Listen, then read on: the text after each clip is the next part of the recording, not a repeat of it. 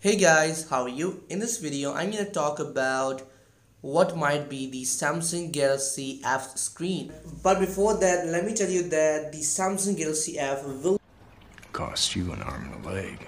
and Samsung will produce only 1 million units of the Samsung Galaxy F. So Samsung has set up their sales and marketing strategy for the Galaxy F and is aimed for only targeted customers which are willing to pay 1800 bucks for a smartphone.